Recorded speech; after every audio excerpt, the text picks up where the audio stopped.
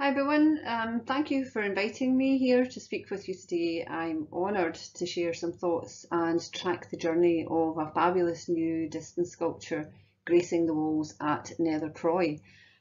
This is one of the outcomes of the Rediscovering the Antonine Wall project, and it has created several replicas based on original Roman distance sculptures from the Antonine Wall here in Scotland.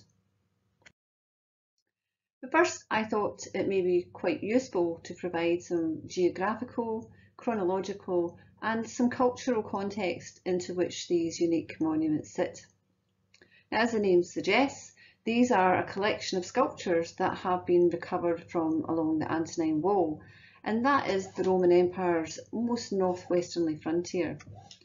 Now, this was a massive monument that cleaved a route through the central belt of Scotland, right across the Clyde Forth Isthmus. Now, along the wall there were 17 forts constructed, as we can see here, and interspersed between those forts were a series of smaller fortlets and watchtowers. So, to put the wall into its wider geographical and its strategic importance, it's highlighted here at the top left of your screen is one segment of part of a protected UNESCO World Heritage Site entitled Frontiers of the Roman Empire, which stretches across several countries.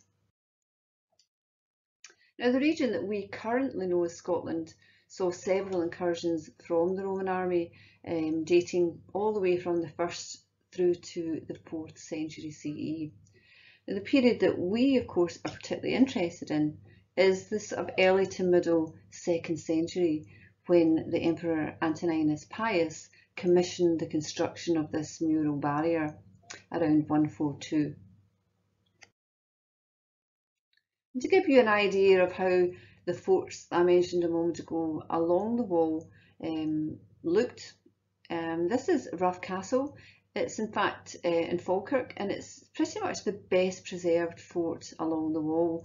We can see the outline of the fort here, and then there's some annex buildings or some annexes over to the side here. So it's a kind of complex, if you like, of different features sitting along the wall that we can just about make out on the top there. This aerial shot hopefully provides a wider geographical perspective and setting of Rough Castle Fort, which is just down on the left now here, in its setting with the remains of the Antonine Wall.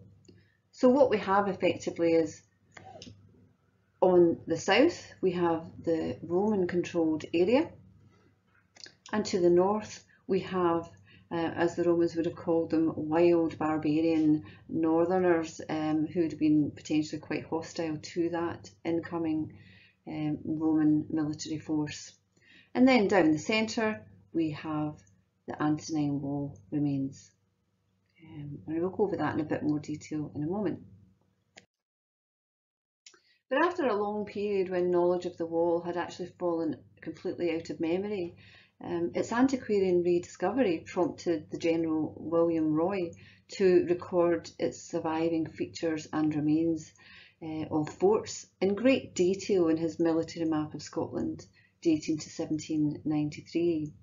And so what this does is it gives us a really fantastic overview of plans of all the surviving fort remains along the wall, and you can see that all of them are actually quite different in character, but they do survive well up until that point, and it's a very useful historic document and resource and record really of these standing remains in the late 18th century. On the bottom we even have some really interesting profiles of the wall. That is a sideways view, if you like, of the terrain into which the forts sat. But there's long been interest in the Antonine Wall since the antiquarian times, and in fact the Glasgow Archaeological Society in particular was very prolific in undertaking investigations and excavations along it, and helping it really to augment our understanding of the wall and the features along it, as well as the installations along it. So maintaining that rough castle fort connection we had a moment ago, here we have members of the Glasgow Historical Society at Rough Castle Fort dating to the 19th century.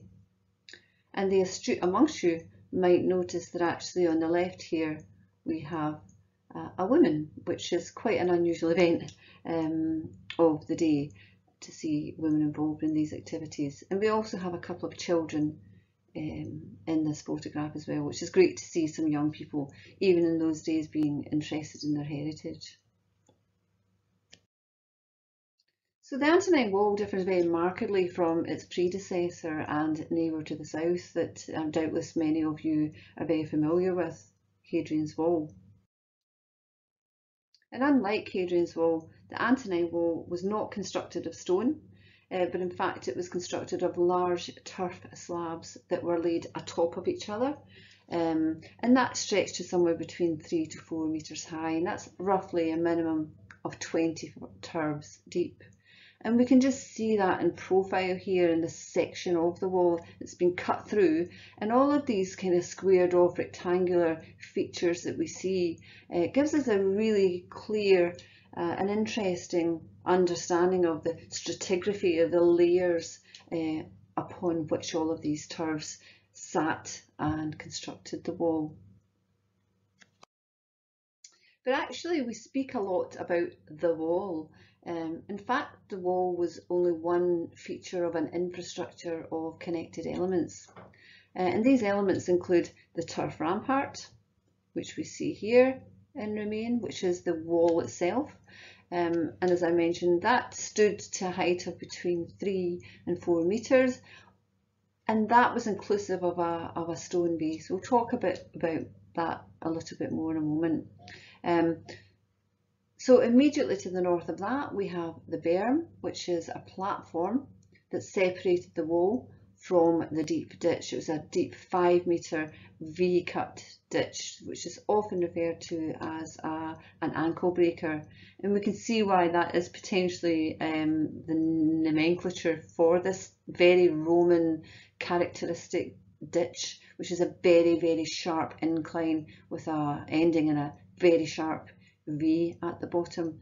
As I say, very characteristic of Roman ditches. Immediately to the north of that ditch you'll see the upcast mound, and that was constructed of the spoil from the ditch. But one feature that is very rarely discussed but should really be considered an equally essential part of that infrastructure is the military way. And that sits on the south of the wall or in the Roman controlled part of the frontier.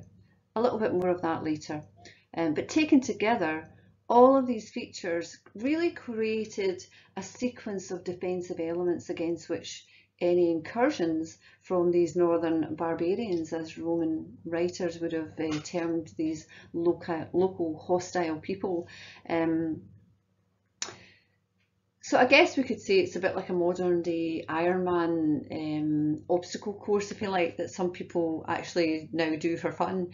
Not me, but I know colleagues who actually spend their weekends doing this. And I just wanted to show you how this type of activity really demonstrates what it might have been like trying to navigate and get over that really muddy feature of a wall back in the day, which would not have been a pleasant experience, and you would have had a lot of obstacles to overcome to get to that point. And here, just to give you maybe a better understanding of the construction phases of the wall, we can see the illustration here of the ditch being cut. The legions are discussing the best way to undertake their activities.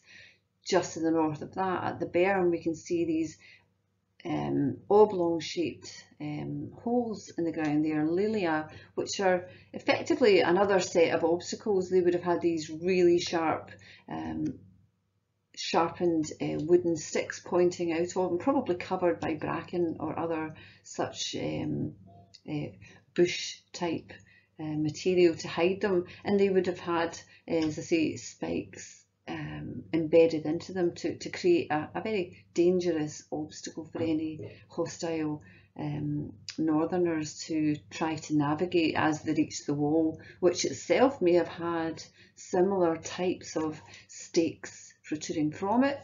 On the top we potentially have a walkway, certainly where the forts were located, with some bastion up there, and on the right we can see a reconstruction of a gateway that would have been placed where the openings along the wall would have allowed the movement of people back and forth from the north into the south again. And just to give you even a better idea of how that wall base was constructed, here are the foundations at Bearsden Fort, New Kilpatrick. And as I say, they give us a really interesting understanding and context for that very wide, 4 metre wide stone base that was required for that heavy turf wall to sit atop. We can even see that central ditch, a drainage ditch running through that there. And again, that drainage ditch coming up on the bottom of the screen, just to give you that overview of the structure that would have been at the base to hold the very heavy rampart on top. So getting back to our main topic of discussion today, the distance sculptures. Here is a map of their find spots in the vicinity of the wall. You'll see that many of them have been recovered from the western sector of the wall, and we'll discuss where the distance sculpture we're talking about today comes from in just a moment. So I thought it'd be very useful to give you an idea of some of the distance sculptures that we have, and this is the Bridge Nest sculpture. It's perhaps the best known example of distance sculptures.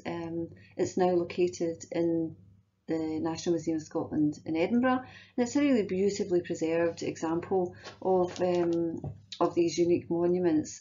And what it does is, I think it demonstrates really nicely that a familiar format that we have for them. Here we have a central inscription panel, is flanked on either side by some really beautifully articulated iconography. Sometimes we also have these pelta on the side, which are shield-like shapes that frame on either side these types of central inscription panels, which are, as we see here, quite often framed with double-ribbed or single-ribbed frames. But actually, I wanted to draw your attention to the inscriptions themselves. Even those of you who are potentially familiar with Latin may not necessarily immediately recognise the text here as Latin, and that's because what we have is a very formulaic, abbreviated format of Latin that is very common to Roman inscriptions of the day. And from the Bridge Nest sculpture we can see the pattern of the abbreviated words that are common to all of our distance sculptures, along with the English translation. So just to very briefly state, the Latin abbreviated is Impses Tito Elio Hedre Antonino Og Pio PP Lige to Og Per, and then MP, lots of Roman numerals, and Fec. And that translates to for the Emperor Caesar Titus Aelius Hadrianus Antoninus Augustus Pius, to give the Emperor his full title. Father of his country, the Second Augustan Legion built this over a distance of 4,652 units of measure. So these sculptures actually served several purposes. They are dedications to the Emperor, showing legionary loyalty primarily, but they also document the legions who were here building the frontier, and that is, as we know, the 2nd, the 6th and the 20th, and we know this because we have these inscriptions. They also tell us, with that number at the bottom, which differs on different distance sculptures, so they tell us the length of the frontier that each of these legions were building, hence their nomenclature. But they also in fact provide some really graphic scenes of life on the frontier. So we have things like on the right, we can see a religious scene. Natural fact, what we're seeing is the legions undertaking a sacrificial ceremony. We also have other examples of deities, Roman deities, and also some military activities. So on the left, for example, we see quite a familiar scene from Roman frontier sculptures, which is a scene of battle. Here we have a Roman cavalryman who is riding down and in fact decapitating naked northern warriors in the heat of a very vicious battle. Now, another example of this type of sculpture, another distance sculpture, is the Summerston Farm piece on the bottom right here. But actually, we have a similar format, and in fact, you'll notice that on the left of the Summerston Farm, rather than that mid-battle scene on the bridge ness above, we have here now a post-battle scene where we have the northern warriors are now no longer in the heat of battle. They are now captives. We can see their arms are bound behind them. They're still naked. Their swords are scattered on the floor around them. Their shields are scattered around them. And the cavalryman is effectively guarding them whilst receiving honours from the goddess Victory, probably because of the celebration of his victory over these local warriors. But actually also these distance sculptures served as a form of propaganda insofar as they're demonstrating very visibly and visually the might and power and strength of Rome. And that's to various audiences, including Roman soldiers, communities who were followers of the Romans, in local vicus, what we call sort of small villages attached to some of the forts, but also to strike fear into local peoples who would have also engaged with them. So these are really very powerful and iconic objects that are actually unique across all of the frontiers of the Roman Empire.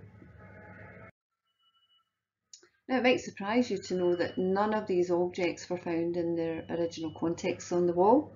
Many, in fact, were found in the immediate vicinity south of the Muro barrier, but others, in fact, were built into boundary walls or gateways of nearby stately homes.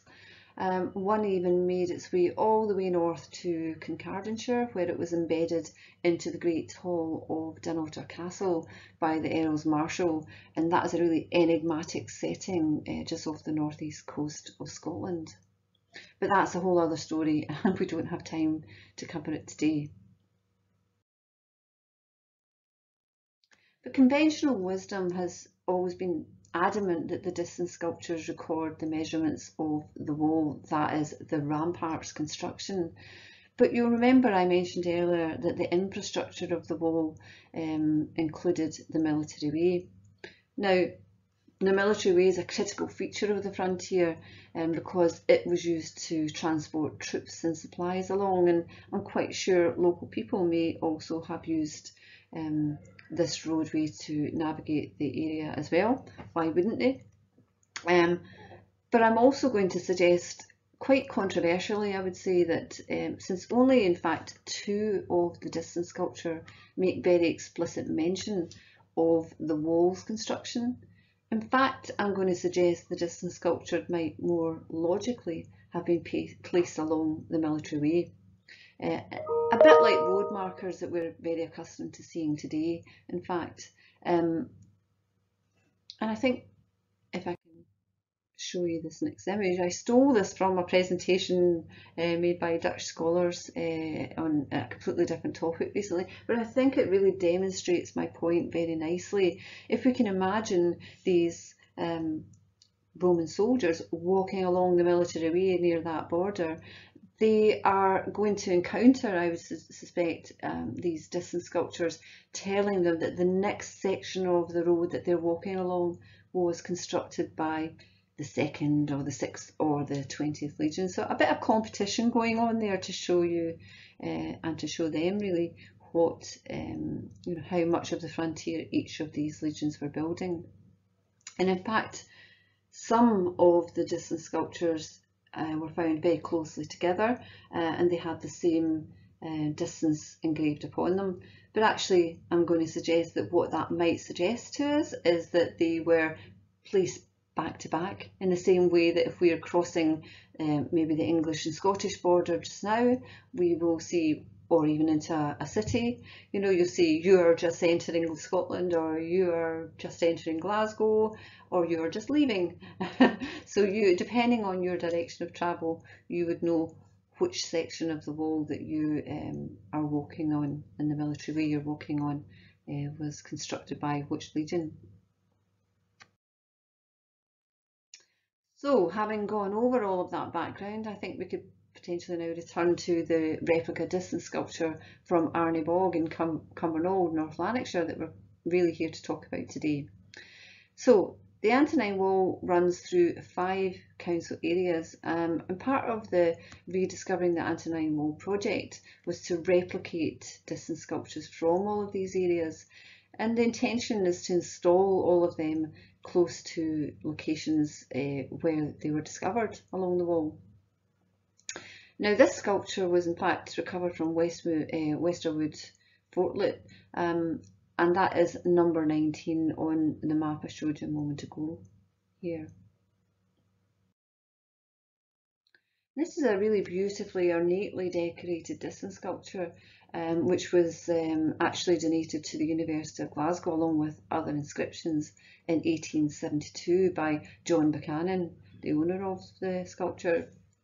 Now, regrettably, the exact provenance of this distance sculpture is quite uncertain because its precise place of discovery is not properly recorded. What we do know is that it was discovered through ploughing by the family of a farmer close to Westerwood Fortlet and Arniebog Farm, hence the reason it's called Arniebog sculpture. At this point, I would normally provide you with a translation of the familiar abbreviated Latin inscription that we talked about a moment ago for the bridge nest sculpture. But I'm unable to do that today, and that's because this particular sculpture does not contain an inscription, as you'll see here. Instead, this is actually a fragment of the left side of a sculpted sandstone tablet, effectively, that bears only one feature, in fact, common to the other examples that, again, we saw earlier from Bridgeness and Summerson Farm. And that is this bound naked captive kneeling on the bottom of the fragment here. The decorative frames here are actually particularly that cabled frame in the centre differs quite markedly from the other examples on the Antonine wall as well, but it is actually reminiscent of some cabled borders on sculptures from just south of Hadrian's Wall, for example, at Vindolanda Fort. We can see that cabled effect here, if you like, on features framing the inscriptions on an altar from Vindolanda.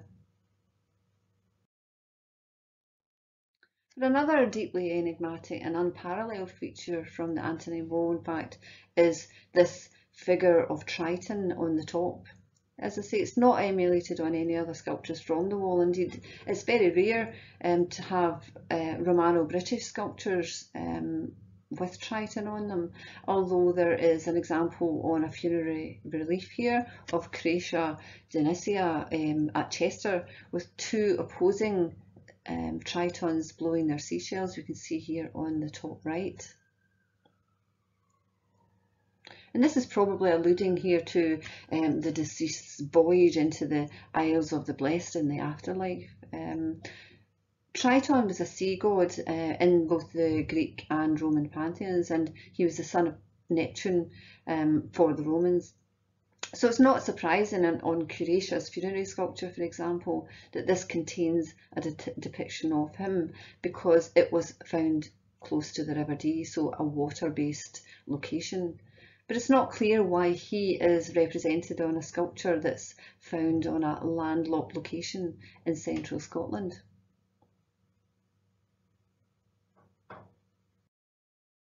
So in Roman mythology, Triton is depicted as human from the waist up, with feet resembling 4 feet of a horse and a double-forked merman-like tail. Now legend has it that it's when he sounded his horn he could calm the sea and still tempests, making them retreat into their rightful channels. He's often depicted in a carriage drawn by bright blue horses, such as in this mosaic from the houses of Ephesus in Turkey, dating to either the 1st or 2nd century. Triton's thought here to be leading his bride or even a Nereid sea nymph on a hippocamp. But actually, on the right again, he's seen in sculpted relief on the altar of Domitius at the Glyptotek Museum in Munich. So an enigmatic sculpture here that may or may not in fact be an example of a distance sculpture, because we don't have an actual inscription to validate that statement. But on balance, I think it does seem fair to suggest that it could well be a fragment from one, albeit there are marked differences between this monument and the other examples from the Antonine Wall. I think it's probably quite useful to take a look at the various stages in producing the sculpture. So the Arniebog replica was actually handcrafted by this incredibly talented group of advanced crafts apprentice stonemasons from the city of Glasgow College, who were an absolute pleasure, I must say, to work with on this project. And not only did it give these young people the opportunity to work on a very unique heritage-based project, but they were able to develop and deploy skills that were very similar to their Roman stonemason predecessors. So one of the first tasks that they undertook was to use high-resolution scans of the original sculpture from the Hunterian Museum, and that permitted them to create 3D prints. And these were extremely useful tools really in permitting the students to accurately measure the carved features for size and depth without risking really any negative impact to the originals. So a very useful thing to have using modern day technologies merged with old techniques. And so the next stage of that process was actually to draw out the features to scale using those 3D prints so that they could then be accurately replaced onto our replicas.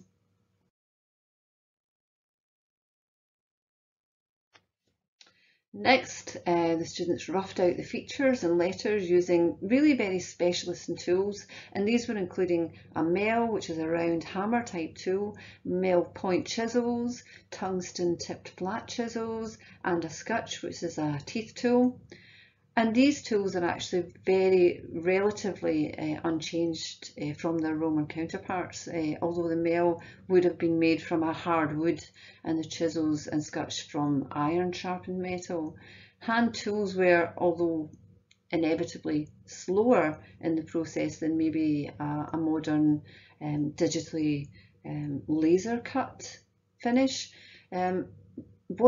What that hand carving permitted the students to do was actually it permitted them to practice hand and eye coordination to discover the forms in a much more organic and natural way, and that I think helped to produce the effect that was more aligned with the original distance sculptures. But also the attempts not to overwork the piece left some really relatively crude tool marks, and that I would say proved quite challenging to these young artisans, because modern day aesthetics tend to require a much more precise and refined finish. So it kind of flies in the face against their natural instincts of these artists to ask them not to refine their surfaces too much in order to retain and emulate the Roman character and techniques used in the 2nd century. And here is the finished product, and I think you'll agree it's absolutely spectacular and a real credit to all those skilled young people and their lecturers at Glasgow City College. And the final stage in the process for this sculpture, at this point anyway, is it being embedded into a new setting at Nethercroy near Croy Hill Fort along the wall in North Lanarkshire. And really, this is a spectacular piece of art in its own right, and it's really a wonderful and accessible setting. Local communities are encouraged really to critically engage with their new sculpture and to create their own connections with it through stories that are yet to be told. Some of these stories are very likely to deviate quite significantly from the narratives that are imposed, for example, through our traditional museum displays. And nearby, guarding over the sculpture, is another wonderful sculpture as part of the project. And it's a sculpture named Sylvanus, after the forest god. And this is another outcome from the wonderful Rediscovering the Antonine Wall project. So together, some fantastic pieces of art here for the local communities to enjoy. I mentioned a moment ago about these sculptures are not burdened by the restrictions that are necessarily in place in a museum setting. And by that I mean things like lighting, restricted access times, no touching policies, guided content and interpretations, even internet access to engage with some necessary and really interesting digital content. And things even like lighting over the course of a day will change, and during the course of different seasons. All of this will change the way that these sculptures look and perform and how people experience them through the course of a year. And in fact, over time, the patina, as in the surface of the stone, will also alter over time. And so people are encouraged to have a tactile and emotional and fully immersive experience and forge new relationships with their new sculpture. And I hope even in the future I might be able to meet some of you as you engage with the sculpture, and hopefully some of the other replicas along the wall, because I'm hoping to undertake some research going forward on their contemporary performance and how people in the current day receive them and engage with them. So next time you're wandering around your stately home, or indeed any stately home, an old church or an old boundary wall somewhere in your area, I would encourage you to look very carefully and see if there isn't a Roman distance sculpture embedded into it. And if there is, obviously, give me a call. I'd love to see it. But another final thing I wanted to ask you to consider when you're contemplating these sculptures is how they might have looked had they been presented to you in full colour. Now, this is some result of some of the work that I've been undertaking to identify the pigments that were once applied to the original Roman sculptures.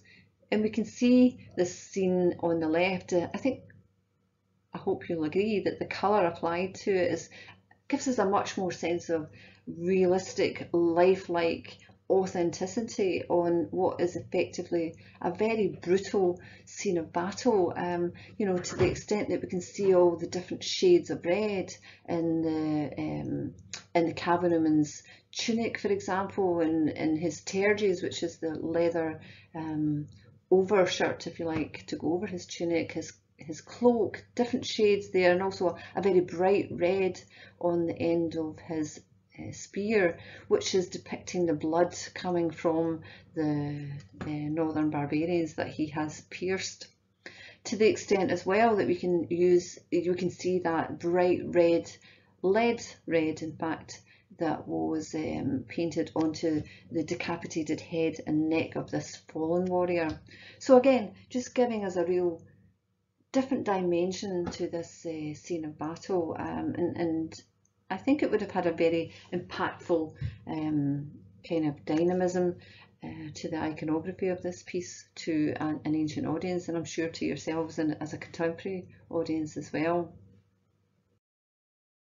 So I hope you feel encouraged to travel to Nethercroy and experience the sculpture at first hand, and you can do that by following the directions in this really helpful leaflet that's been produced by the Rediscovering the Antonine Wall project, and that actually provides a map with a find spot for the sculpture, as well as some really useful notes on how you can travel using different modes of transportation to get there. So again, thank you for joining me today. I welcome any comments or suggestions or questions that you might have.